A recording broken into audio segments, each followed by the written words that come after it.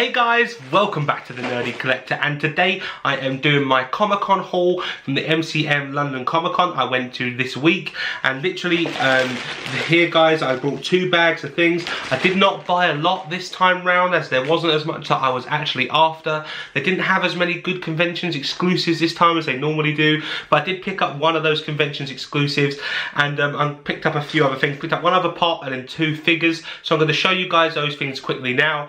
And yeah, so let's get right on with that. Right, first things first, I picked up this Gilderoy Lockhart pop.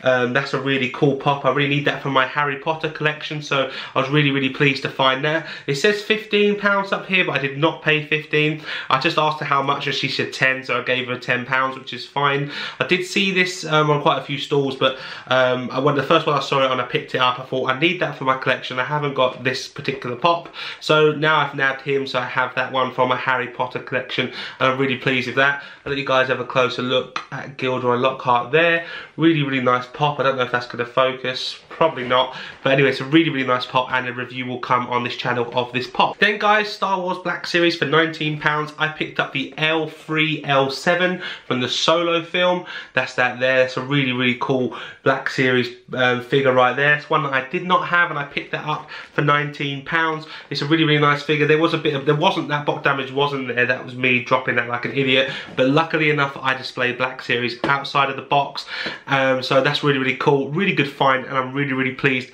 with picking this particular Black Series up, as it's something I wanted to add to my collection since I saw it was coming available. Then guys, this Marvel Legend Ronan the Accuser from the Marvel Studios 10-year anniversary wave set. Now this is a big set of stuff they've released, lots of different movie stuff. As you see, there's really cool packaging, but this here guys is from the Guardians of the Galaxy 2014. We never actually got a Ronan the Accuser, so I'm really glad we managed to get that this time. And obviously he's going to be the villain in the Captain Marvel upcoming film, so it's a really good buy. This was £25 on every store I ever saw it at Comic-Con, but the one I went to, the guy was like to me, I've got Ronans for 20 quid, do you want one? And I was like, yeah, definitely take it. And my friend John that was with me, he picked up one of these as well, because we both couldn't say no to £20 for this Ronan. Really good find, great action figure, and I love the packaging of these new 10-year anniversary legends. They're really cool. So if you want to see reviews of these guys, let me know. You can see Ronan a little bit there, the hammer with the Infinity Stone in it there. That's a really nice Marvel Legend, and one that I'm really glad to add to my collection. Then guys, I got this free bag from EMP. I didn't actually buy this from EMP, but I got this pop in a box mystery box. I paid £15. I paid £15 for it guys, so that's not too bad, but I'm not going to open this right here. I am going to do another video, which is, I know it's a bit cheeky, but I'm going to do, so stay tuned to the channel to see this mystery unboxing open up here from Pop in a box. Lastly guys, I picked up 2 of these from the Funko booth. I picked up one for Danny and Jazz. They're a really good YouTube channel. I'll link their channel in the description below, so I managed to get 2. It is the Doctor Strange Ghost Rider MCM London exclusive, glow in the dark. It's a really nice pop. I really liked it. I queued for about 20 minutes to get into the Funko booth just to get this.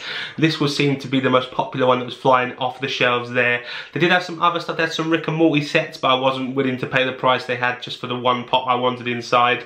But yeah, this is a really nice pop, and I'm definitely going to do a review of this. You get the nice limited edition. It's a Hot Topic exclusive in America, but you get the nice limited edition MCM Comic-Con sticker there, another sticker there, limited edition, and then you get the glow in the dark sticker. So actually it's crowded, that little thing is crowded with stickers right there. But it's a great pop, and like I said, I picked up another one for Danny and Jazz. Yeah, this is like I said, I picked up 2, one for Danny and Jazz, one for me, so I'm really pleased for that. So this will be on its way to you very shortly, Danny. And yeah, so guys, so that's what I picked up from the MCM London Comic-Con. Like I said, it wasn't as much as I normally do, but I was trying to be good with my money.